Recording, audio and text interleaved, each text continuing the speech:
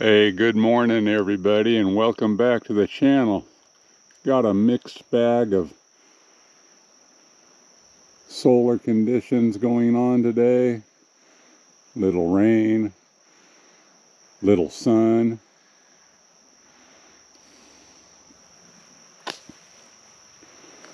Never know what you're gonna get. All in all, not too bad though. Definitely catching some solar. So back here in the utility room for the main house, and on that video I posted a few days ago and said that this EPEVER MPPT 40 amp solar charge controller went kaput, and I had thought I had diagnosed that properly. So to get that 500 watt string back online as quick as possible, I put in this Victron Energy Smart Solar Charge Controller, and it's a bigger one, MPPT 150 amp controller. I dropped it in, updated the app, flipped on the solar panels after getting everything hooked up, and guess what I saw? I saw the same exact voltage coming through this as was going through the EPEVER. About 12, 13 volts, 0 amps coming in. And I'm telling you, my heart sank on that. And I was frustrated and confused and just could not believe what was happening. I thought it had to be the charge controller the way I diagnosed it. So I'm going to walk you through my flawed logic in hopes that my mistake will help some of you from not making one. So for a couple of days, while I was trying to diagnose that and find out exactly what the problem was, I was running around with a multimeter and checking absolutely everything possible. And here's the that top string panel isolator for 500 watts. I was testing the voltage coming in, coming out of here, and then on the EPEVER I was testing it up on these inputs as well, and I could never get the proper voltage and never did see a single amp coming into the system. And I took that opportunity to say, well, okay, it's done. I went out to the string of panels and tested those, and I would see, about 60 volts, give or take. It fluctuated a little bit, so I just naturally assumed that the array was fine, even though the amount of voltage varied somewhat. I thought, well, that should be enough to be pushing some amps through the line, but it was not, and I never did see any. So as excited as I was when I hooked this up, when I did, and it did the exact same thing, let me tell you, the air quickly dropped out of my sails, and I just thought, well, now what could be the problem? And I mean, I went outside and I crawled on my hands and knees for every inch of the line coming into the house, thinking I must have had a breach in the line somewhere. Spent time on that.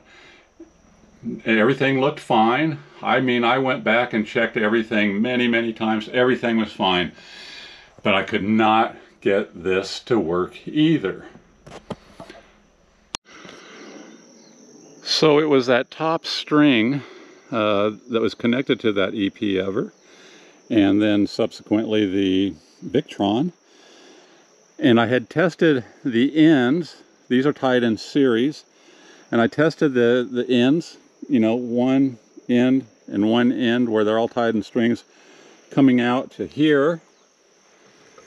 And I disconnected underneath, went in there with the multimeter, and I would always get that 60 volts or so. So I just said, well, that string is working perfectly. Not a problem with it. So where is the problem? And I could not get that charge controller to work either.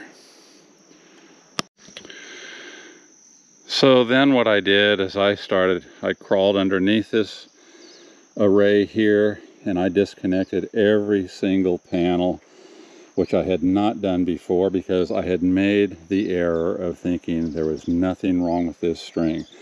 I tested this one first. It was showing 18.7 volts. Perfect for the panel. They should have all been that.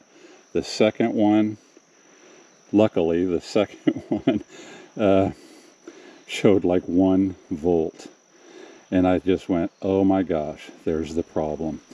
And while I was under there, I tested the last 3 in the string. Every one of them was at their rated output, about 18.7 volts. So luckily I had a spare panel. I pulled that one out, dropped this new one in, hooked it up, full voltage.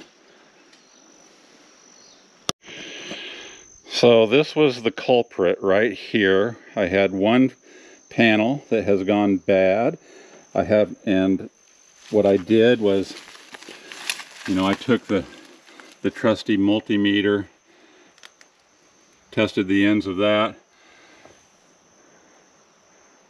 The open circuit voltage on this, 19.83.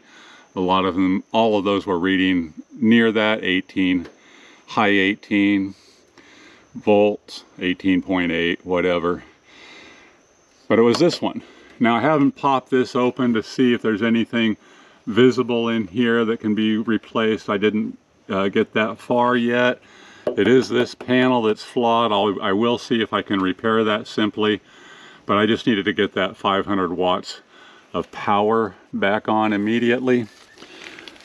And once I replaced this panel with a new one and tied up that string again, I ran back into the house, and I'll show you what it looks like.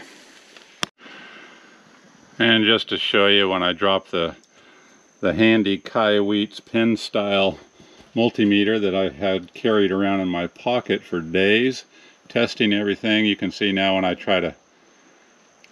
test this panel, 0.138 volts, something definitely wrong with that panel. I'll try and diagnose that at some point, take that apart, and hope to see that something is obvious.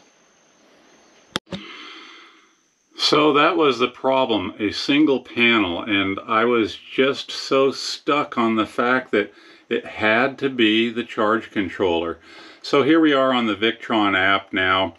That 500 watt array, of course the clouds are moving through, pumping in 170 watts and fluctuating wildly as the clouds are rolling through. But here's the thing right there. Voltage coming through 70 volts roughly, and fluctuating, of course. I got it tied up yesterday, pumped in a ton of power, even saw that string making more than 500 watts. Quickly got this chin system back up to snuff. We're sitting at about 68% right now, and it's early in the day, so it should be a decent charge. And then you can see now another cloud kind of opens up, it jumps right up. But as soon as those clouds get out of the way, if they do, it's going to be great. So I learned a lesson. I jumped the gun a little bit. The good news is now this, which is still working fine, and I did test that to make sure it was still working fine. There was never a problem with that. I jumped the gun on my diagnosis, made an improper diagnosis by not being patient. And that's the fan coming on of the inverter. And here's the bottom string, pumping about the same amount of volts, 60 volts. It'll jump up and down like they do. Pumping 25 amps into the system. So I've got both strings working perfectly. And I've got redundancy now. If a charge controller goes out, I've got a backup. I will save this EPEVER that has been working fine. And it was my misdiagnosis that made me jump the gun on getting a new controller. But honestly, I always planned on upgrading this system with Victron. I am glad to have this in here. It's working perfectly. Upon installing it, all I had to do was upgrade the firmware, which you usually do on these to get the latest firmware that's available. That went through easily, and then it was up and running once I replaced that solar panel. So, got a Victron, an EPEVER, and as you can see now, how it fluctuates with the way the clouds roll through here. Combined at the moment, 27 amps, 29, there we 32. That just shows you how it is out here with those clouds that float by. Get a lot of that intermittent sunshine. All in all, with the fast tracking of these MPPT charge controllers, it's going to be a decent charge day. And I'm likely to get at least up into the 80th percentile today, which is just great for these chins. So, yeah, it was all about the voltage, and one panel destroyed the string, or made it to where I thought it was a much bigger problem than it was. And that's what those clouds look like. You can see that's why I get the fluctuation, which is a great reason to use an MPPT controller for conditions like this, which are actually fairly common out here. But now with 1,000 watts back online, I'll keep the house bank up into great shape. So, had to share that with you guys. I'd made the diagnostic error, but all in all, I'm in good shape. Aloha. Yeah, it's a pretty nice day, really.